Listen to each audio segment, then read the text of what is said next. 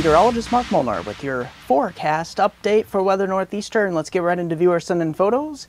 This being sent in here by Joe Drehos from Johnson City, New York, for Kim Powell from the St. John, Northern Virgin Island chain here. Take a look at this beautiful picturesque photo here from St. John of the U.S. Virgin Islands. Take a look at this beautiful photo here to behold. Look at that sky and look at that foliage. Now, if you look very closely at the photo, you can see that some of the foliage has been stripped of some of its leaves. Those were from last year's hurricanes that moved through the area. So very beautiful photo from Kim Powell here in the St. John, U.S. Virgin Islands here. So very nice photo to behold. Let's get right into the forecast for the lower 48 of the United States and North America for that matter. Take a look at precipitation totals here. We do have some out west, but your eyes are drawn to Florida all the way up the east coast. We will have a stalled frontal boundary tapping into Gulf and Atlantic moisture here that will be funneling up the east coast into the mid-Atlantic. The portions of our southern Pennsylvania region into southern New Jersey will be seeing some significant rainfall on the order of 2 to 4 inches locally higher. Let's get right into that pattern. Looking very, very stormy here in the east as those low pressure systems ride along the jet stream, but the pattern will be quite stagnant to say the least as we tap into a lot of Gulf moisture here. Let's get right into the forecast for the Northeast here. Severe weather, we're not really looking at no large scale areas, although we will have to look south of the PA Turnpike here maybe later on Thursday and Friday here, but for the most part we're not looking at most areas. However, severe weather here from Harrisburg to Philadelphia, Allentown over to Pittsburgh. I do have you in here for Thursday and Friday, looking at possible, not hail, wind, or any of those tornadoes. It's going to be flooding possibilities here.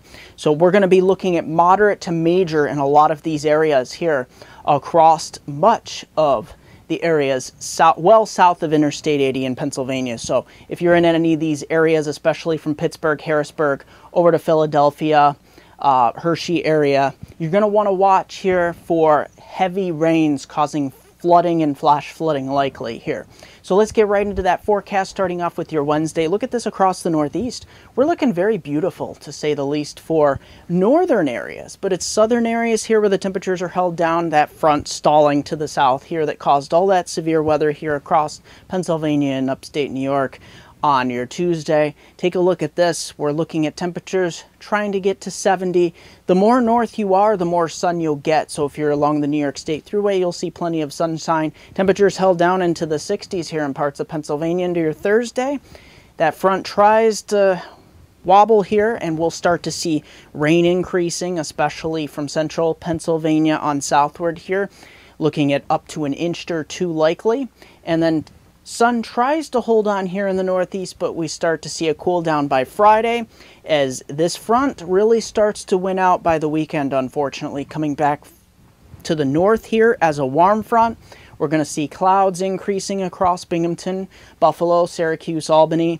We'll start to see some late day showers. Rain continuing across Pittsburgh, Harrisburg, State College, Scranton, all the way over to southern New Jersey here.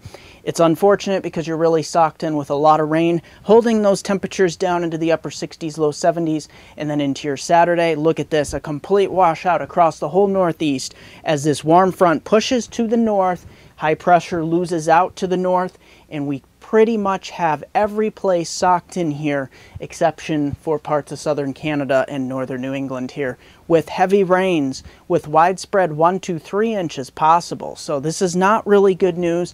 It will have a direct tropical connection coming up from the south, and this will feed lots of tropical moisture across our region, once again ruining the weather just like last weekend. It's unfortunate, but that's the pattern we are in here across the Northeast.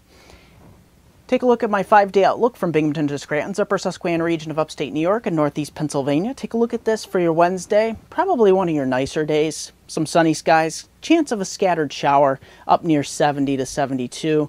Into your Thursday, we see more clouds increasing, maybe some late day showers, temperatures getting up. We'll try to get up into the 70s, but look at this, by Friday, we're held down into the 60s as rain increases, maybe a half quarter to an inch somewhere in there. And then Friday night and Saturday, we could get a solid inch of rain across our area, especially towards the Scranton area where you could get 1.5 to 2 inches. Look at that, temperatures not getting well into the 60s at all. And for your Sunday, we're going to try to maybe break this up a bit, but we know how that goes when we get a stalled out frontal boundary. Don't forget to like me on Facebook at MeteoMark, subscribe to me on YouTube at MeteoMark Comments, Twitter at WX Northeastern, Google Plus at MeteoMark. That'll do it for this edition of Weather Northeastern.